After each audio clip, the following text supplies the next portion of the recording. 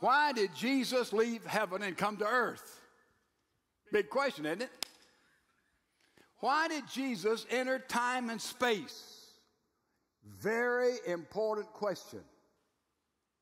I'm glad you asked. The answer is so that you and I can have fellowship, a relationship with the creator of the universe. Boy, that's big, isn't it? To think that folks like you and me, just run-of-the-mill kind of folks, can have a relationship with the creator of this whole universe. That's why Jesus left heaven. And the purpose of the Bible, the purpose of everything that's happened from Genesis to Revelation is that we might have fellowship with him. By the way, you know it's possible because you and I were created in the image of God. What does that mean? Say, I'm created in the image of God. It means a lot of things, but I think it primarily means we have the ability to choose. That's unique among everything that's alive. You cannot name anything that's alive in this whole world that the whole life is not more or less pre-programmed. In other words, you take any animal in their habitat of where their animal is, their life is pre-programmed. It's impossible for anything else alive to have a relationship with God except human beings can have that relationship. We've made in his image because we can choose. Our lives are not pre-programmed. We can decide to live our whole life away from God, running from God, calling our own shots, and walk around in darkness. And John says, if you walk around in darkness, you're going to stumble. Oh, I'm glad he told us that. We've already discovered that, haven't we? And therefore, we have this wonderful verse in 1 John chapter 1, verse 7. If, that's a big if, we walk in the light, as he, Jesus Christ, is in the light, we have fellowship with one another who are in the light, and the blood of Jesus Christ, his Son, keeps on cleansing you and cleansing me of all sin. And we'll deal with this more exhaustively later on in our study about the blood of Christ. Now, you got it? So, to put it another way, Jesus came to this world so you and I will be able to walk in the light. That's not L-I-T-E, it's L-I-G-H-T for some of you. We're able to walk in the light. In other words, so we can be light walkers. Now the question, are you a light walker? Do you walk in the light? Is your life lived primarily in the light of God? That's the question. Now, you say, well, I'm not sure. I want to be. I think I am. This is how we know for sure. The scripture tells us. You are a light walker. I am a light walker when we know who Jesus is. When we know who Jesus is. Verse 1 tells us who Jesus is. Don't miss it. My little children, I'm writing these things to you so that you may not sin. By the way, let's stop right there. Does that make any sense? You ever just read about, you don't stop. What does it say? He said, I'm writing to this so that you may not sin. And if anyone sins, we have, so many words, forgiveness. I'm writing to you so that you may not sin, but if we sin, you already have forgiveness. Does that help keep you from sin? Have you ever gone out and said, you know, I'm going to do this, and I know it's wrong, but God is going to forgive me after I do it? I know nobody thinks like that but me. Or you say, you know, I'm not going to do this, though I know God wants me to do it, but I know when I do not do this thing, God is going to forgive me for not doing it, not being obedient. You think like that sometimes? You see, we use verses like this so we can live promiscuous lives, so we can have an out in anything and say, oh, he loves me so much, doesn't matter what I'm doing. But he says he's writing this to keep us from sinning. But if we sin, the verses say we're forgiven. if we are light walkers. Now, how does that work? Barnhouse tells a story of talking with a man who lived a decadent life, a godless life, immoral life in every area of living. But as he bottomed out in darkness, someone introduced him to Jesus Christ, who is the light of the world. And Jesus Christ lighted up the life of this decadent, immoral man. And he got in the church. And he met a wonderful gal in the church, a wonderful lady in the church, and they fell in love. And then he went to Barnhouse and said, I've got a problem. I'm going to her and tell her about my past life. So he went to her and told the story. He said, I was immoral, I was decadent. And this godly woman said to this soon-to-be her husband, I want you to know something. I know you're totally converted. I know you're a Christian. And I know God has given you a new life. But she said, I also know the pull of the flesh. And she said, I hope it never happens, but if you go back into sin, don't let the devil tell you, well, your life is done for, you're a hypocrite. She said, I want you to know I forgive you in advance. And I'm your wife, and you come home, and I'll love you and forgive you totally and completely, no matter what you do. I love you that much. What that man said? He said, I dropped my head and I cried and I said, oh God, how could anybody not stay clean before someone who loves him like that? Now you see, folks, that's what this scripture is saying. This great love that God has for us as members of his family. He does not want us to sin, but when we do, he forgives us in advance, knowing that keeps us from sinning. It keeps us from sinning. And then he goes on and tells us who Jesus is, the rest of the verse. Look at it. He says, we have an advocate with the Father, Jesus Christ, the righteous. We have an advocate. The word advocate means literally paraclete. It means a helper. It means we use it in the sense of an attorney, but it's more than that. It's somebody whom you have given authority to. It is somebody you have given them your proxy. You have given them the legal rights to you. And so we have an advocate, and when we give our hearts to Christ, he becomes our official proxy, and he represents us. And that's important. We have an advocate. We have somebody who represents us. Then it goes on the verse, see the word righteous? See the word righteous? It said he is righteous.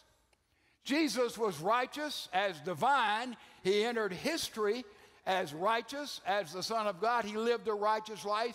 He came into this world with a righteous life, and we have him. He is righteous. Therefore, not only do we have somebody pleading our case and stating our case, that person doing it is a righteous person. Therefore, when God looks at Edwin Young, he doesn't see me. He sees Jesus, who is righteous. He is not only my advocate, he is righteous, and I have given him my old life. He's given me his new life. He represents me. So in this sense, as we see in the next verse, this is who Jesus is, and we see in a minute what Jesus has done, what we trust that he has done, what we trust what Jesus did.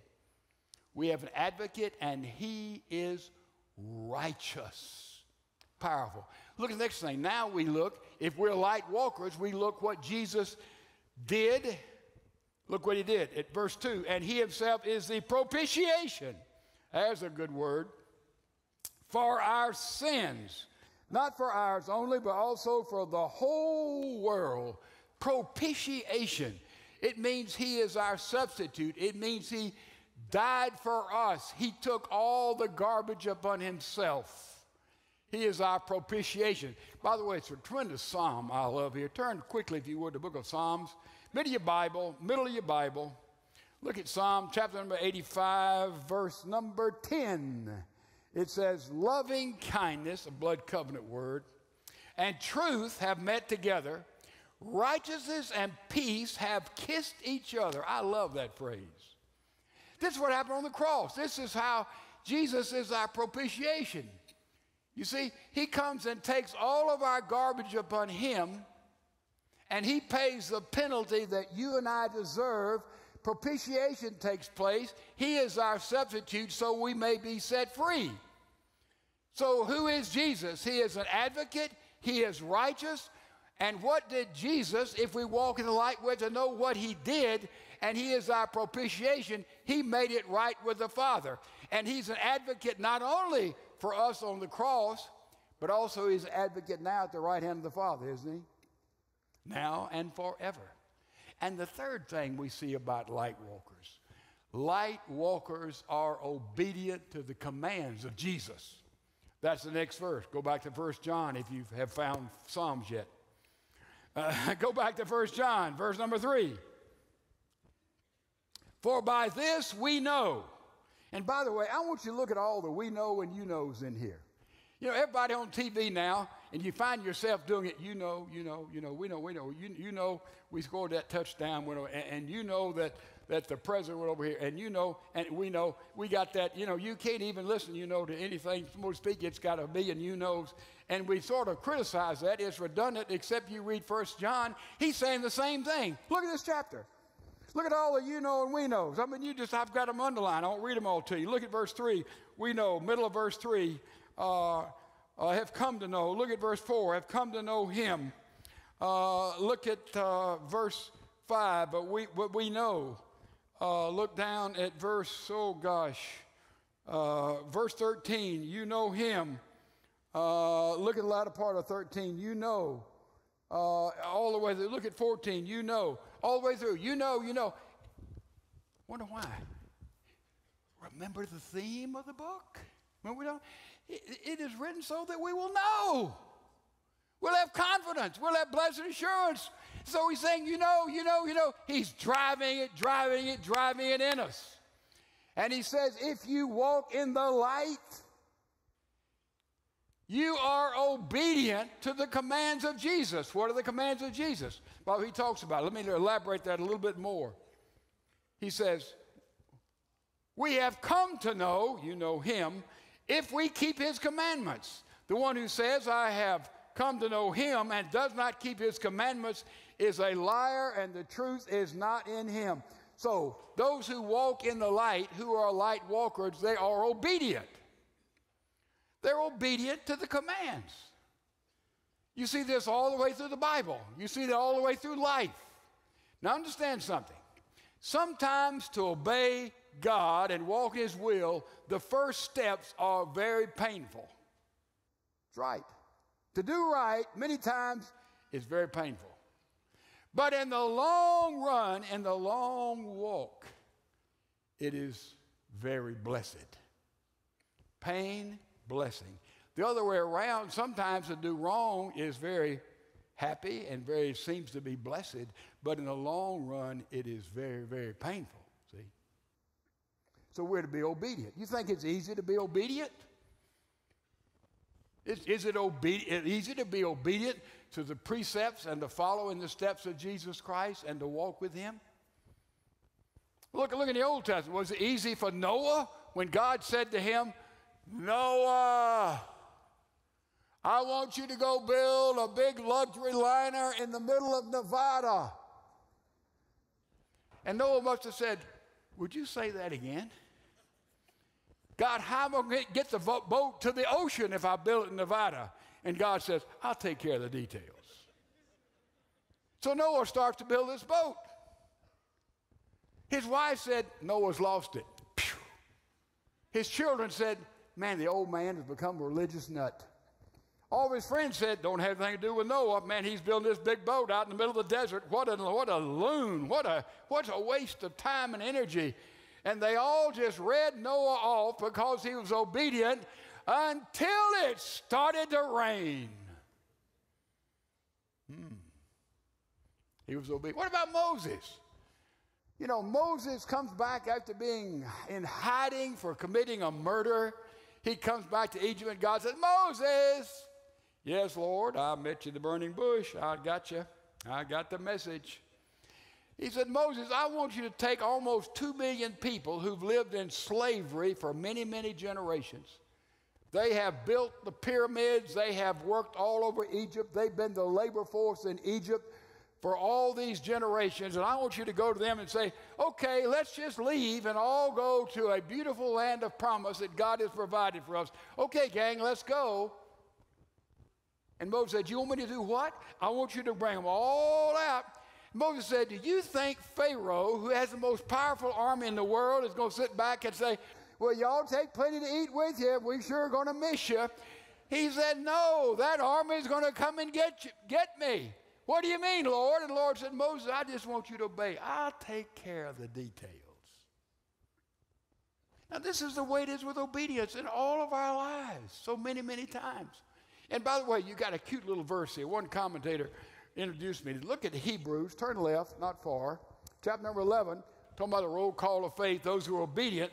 And I want to show you what happens when we obey. This is what happened to all the men and women of faith through the ages. Look at verse 2 of Hebrews 11. For by it the men of old, look at that phrase, gained approval. Gained approval. And look at verse 39. It's repeated. And all these, having gained approval through their faith. In other words, they had faith, they obeyed, gained approval. What does that mean? It means when Moses and Noah and Abraham and Bill and Mary and Alice and Joe and Robert, and when we obey and walk in the light as God is leading us, we gain approval. God simply says, "That's the way to go."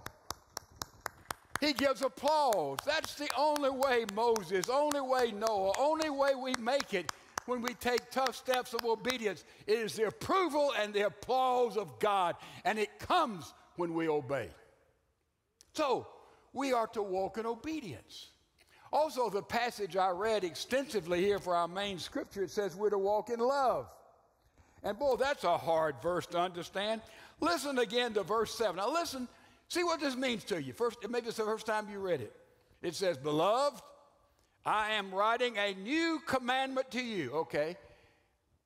I'm writing a new commandment, John says. Then he says, but an old commandment which you have had from the beginning. Now, wait a minute, John. You're writing a new commandment, but you're talking about an old commandment you've had from the beginning? The old commandment is the word which you have heard. Now, wait a minute. How can I have a new commandment, okay, when I've already had an old commandment that we've heard the same thing from the beginning? Does that make a lick of sense logically to anybody? What's John saying? It does when we understand it. Remember in Mark 12 that when they came to Jesus and they were trying to trap him, and they said, what is the great commandments? And Jesus quoted the old commandments. He reached back in Leviticus 19. He reached back in Deuteronomy 12. And he says, well, there are two of them. Love God with everything you got. Heart, soul, mind, spirit. And he said, love your neighbor as yourself. He's just quoting Deuteronomy and Leviticus. That commandment had been there with the Jews for hundreds and hundreds of years. But Jesus said the same thing. And John is saying, that's the old commandment of love. What did love mean in the Old Testament? It was limited love. The Gentiles were, in the Old Testament, meant for the fires of hell. By the way, a Gentile is anybody who's not a Jew. Biblical definition. Anybody not a Jew, you're a Gentile. All Gentiles are meant for the fires of hell, says the Old Testament. The Old Testament says that women are very, very inferior. Old Testament. But there's still this same commandment of love. What is the new commandment? It's the old commandment that has caught fire in Jesus Christ because Jesus puts a whole new definition of love. Does he not? He says you are to love those who are not like you. Oh, how are you doing with that one? And more than that, the Jesus love, we are to love people that does not like us. Now there you get to be a Phi Beta Kappa in love. How do you love somebody that just hates you, doesn't like you, doesn't trust you, slanders you? How do you like loving those people? But Jesus gives us the capacity to do it. That's being obedience. And most of us have a long way to go there.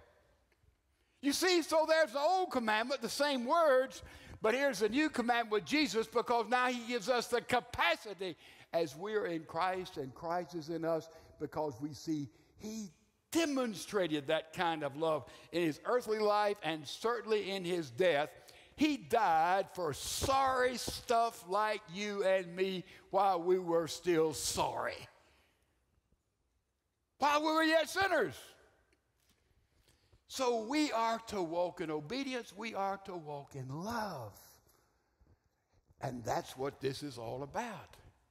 And obedience is where you begin. You sometimes we obey because we have to, right?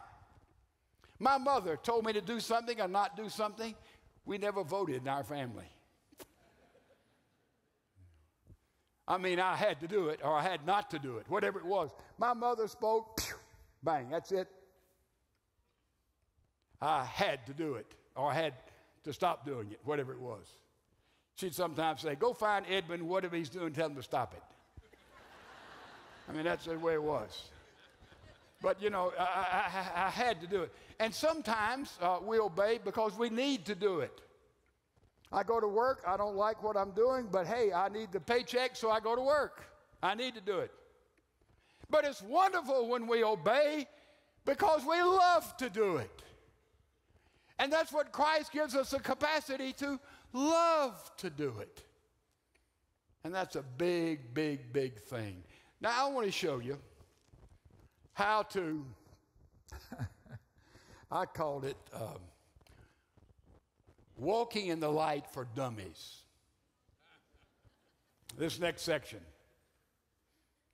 Now, we want to be light walkers. I'm taking that as a given, as a thesis. All of us would like to walk in the light of God.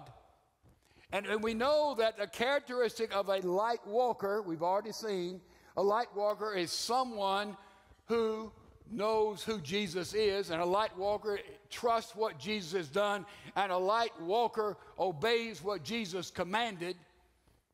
And he talked about walk in obedience and walk in love. But now, this is sort of a summary section that is really confusing. And I call it walking in light for dummies.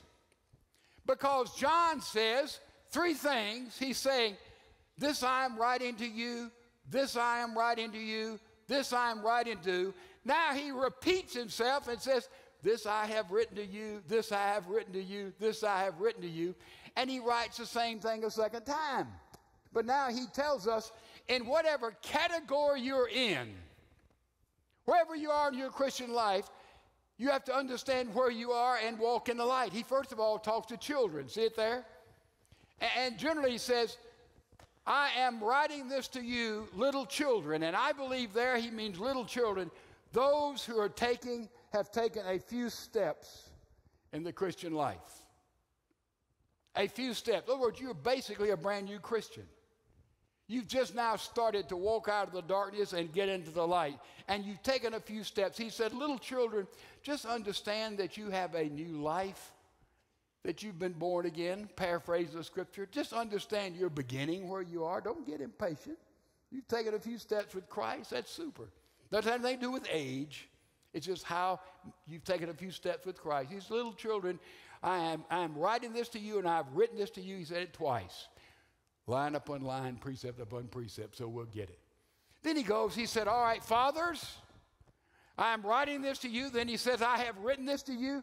He said, fathers, in other words, he said, you know everything from the beginning. I believe what he's saying there. He's saying, those of you who've taken many steps in the light, as a Jesus follower, you've taken many steps in this light, you've been around for a while, you see the whole sweep of history.